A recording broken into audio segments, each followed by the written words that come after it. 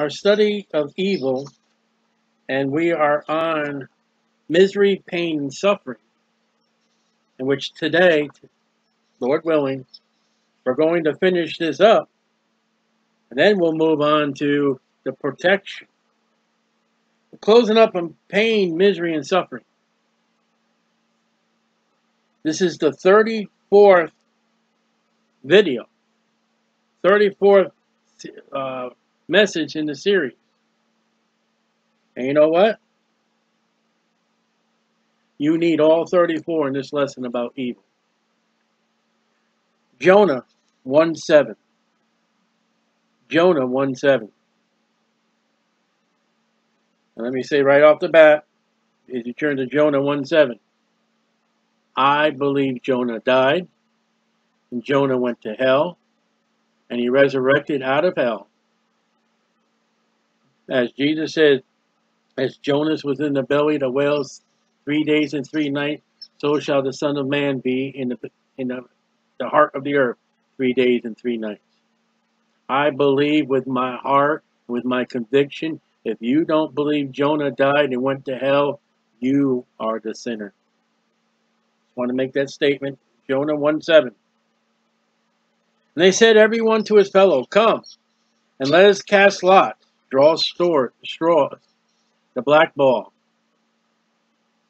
Eeny, meeny, miny, mo. That we may know for whose cause this evil is upon us. So they cast lots, and the lot fell upon Jonah. Jonah got in trouble. And what is the evil? It's loss, it's broken ship, and violent weather. They've had to throw the merchandise to what they make money. The ship broke apart. It's a violent storm because of Jonah. You know, in America today, we're getting many storms that are coming. We've had the most named hurricane storms in 2020. Is it for a reason of a person? No, it's a reason of people and their sin. Jonah, sinning against God, rebelling against God, went the complete opposite direction where God wanted to do, and God sent the storm. And storms are evil because they can do vicious things. Tornadoes, hurricanes, sandstorms, rain. This storm was caused by a sinner.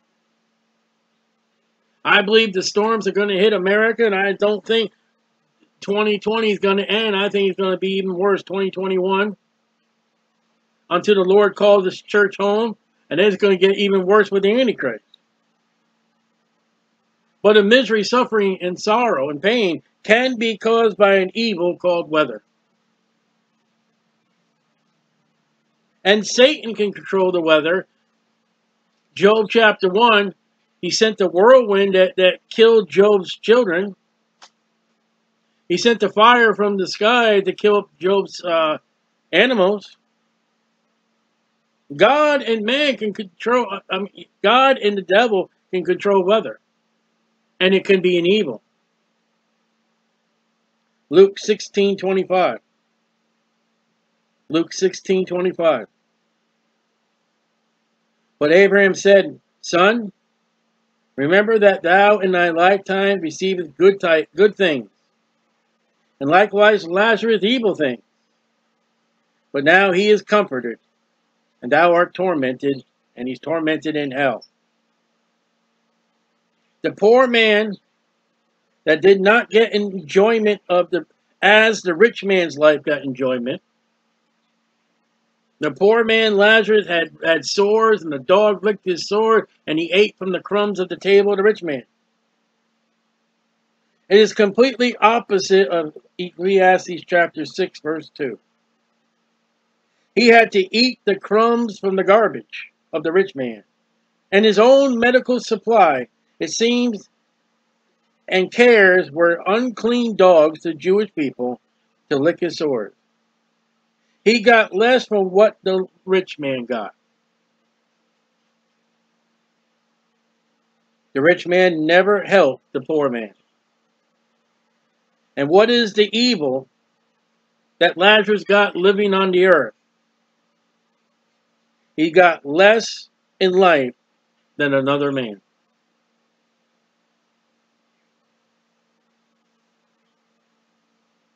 He was a beggar. He got no medical care. He got no food where he could go out and work and bring food in. Listen, he done right. He ended up in Abraham's bosom.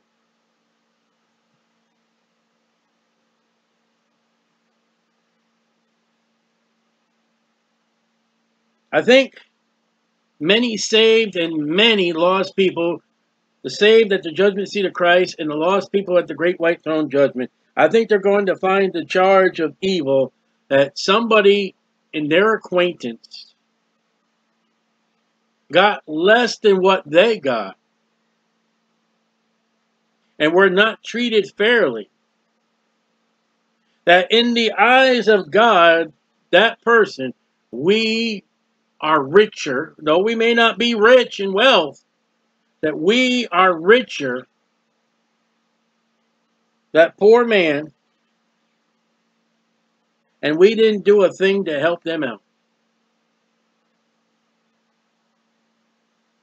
And their evil was they got less than what we got.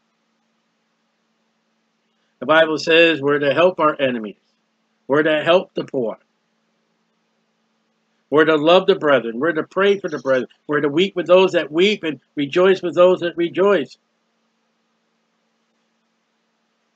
The less fortunate.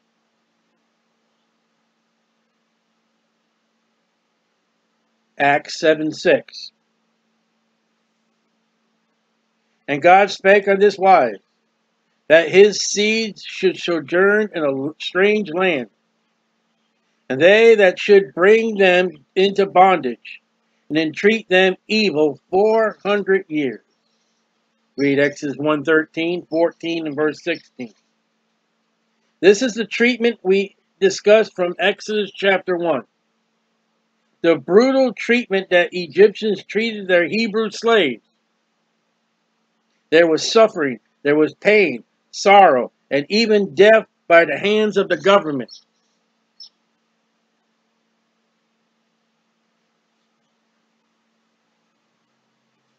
Don't give me the nonsense in America what the white man did to the color man in slavery. When you bring into account what did the color man do to God's people in the book of Exodus in Egypt? Why don't we ever talk about them? You may not like what I say. You may call it prejudicial and all that.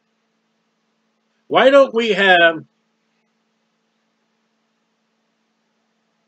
JLM, Jewish Lives Matter, HLM, Hebrew Lives Matter, GPLM, God's People Lives Matter. There are people in America today, African Americans, they want us to pay them for what happened to their grandparents. All right?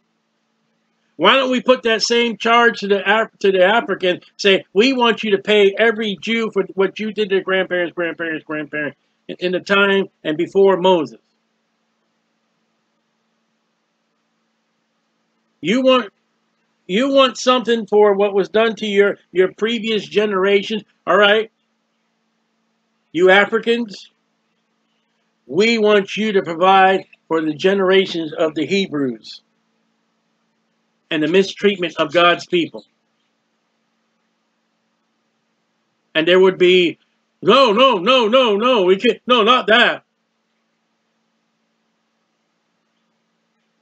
That Black Lives Matter is prejudicial because there's no white lives matter, there's no police lives matter, there's no Puerto Rican lives matter, there's no German lives matter, there's no Polish lives matter, there's no Mexican lives matter, but there's only one race of people.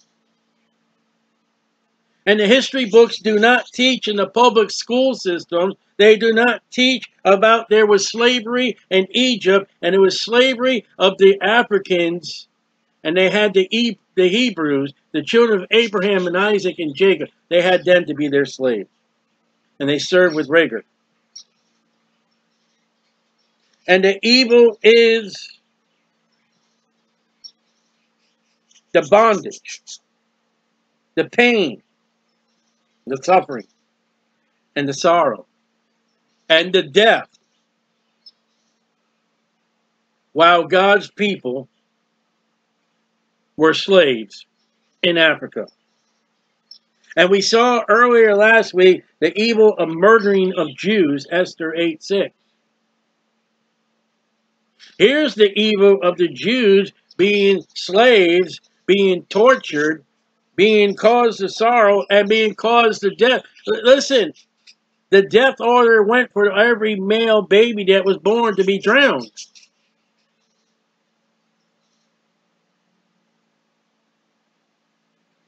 Acts 7:19. Acts 7:19. They don't like when you pull out the... Let's pull out the facts. Have I become your enemy because I tell you the truth?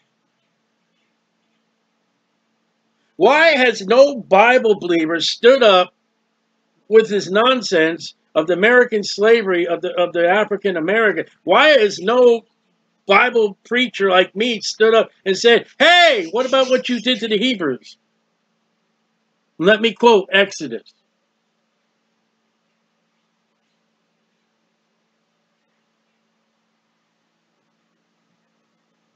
Acts 7:19.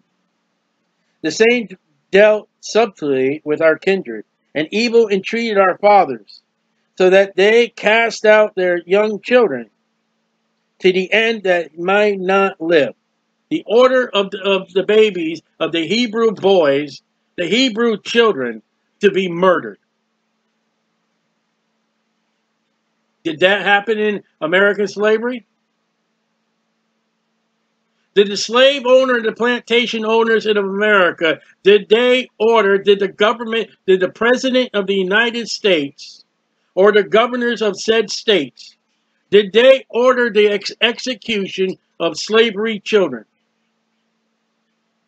Egypt did. Pharaoh did.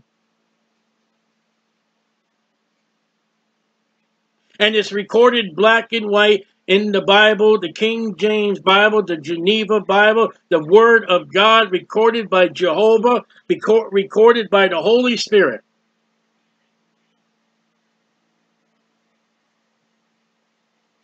In Africa and Egypt, they were murdering the Hebrew children. And the misery, the evil here is the misery to the mothers and families of the dead children. The suffering is not only the death of the male Hebrew males, but the misery it caused to the mothers and the family of the dead Hebrew boys.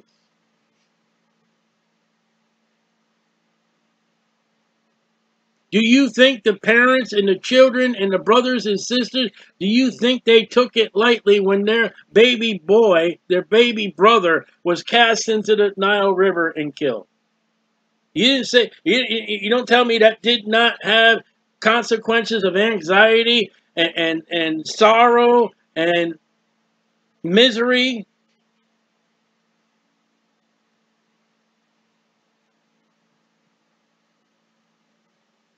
That didn't cause emotional stress.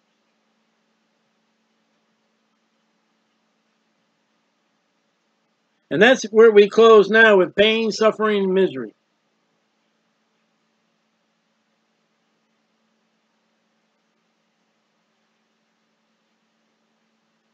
Men suffer. Men have sorrow since Genesis chapter 3.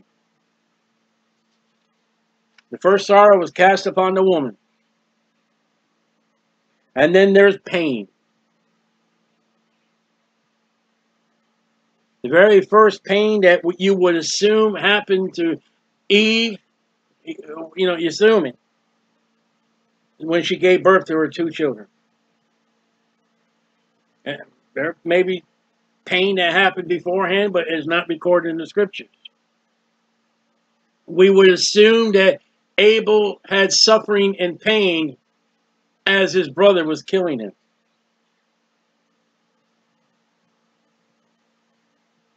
And it goes all the way back to Genesis chapter 3. Suffering and pain is evil. And it may be caused by God. It may be caused by the devil. We may cause our own pain and sorrow and suffering. Or it may be caused by someone else. And we may have pain and sorrow as a result of somebody else's actions and not our own. Why we're studying. Evil is a consequence. Evil can be sin, but it's not always sin. There is pain and suffering when the idiot goes out and he's been drinking, he's intoxicated, and he gets behind the wheel of the car, and he causes pain, misery, sorrows, and death to someone else who he hits while intoxicated. And we've got the legalization of marijuana to make it worse. And I read the day after election, I forget what state. I forget what state. I'd be wrong if I said a state. But there's a state that said or legalized the use of hard drugs such as heroin.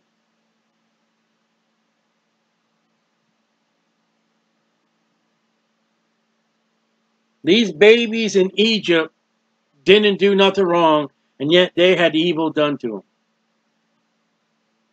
They died. Aren't you glad there's a judgment seat of Christ and there's a great white throne judgment where God will make all justice and equity and judgment correct?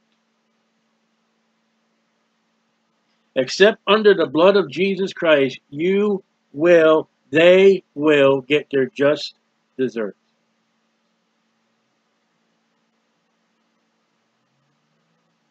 Bible says, prepare to meet thy God.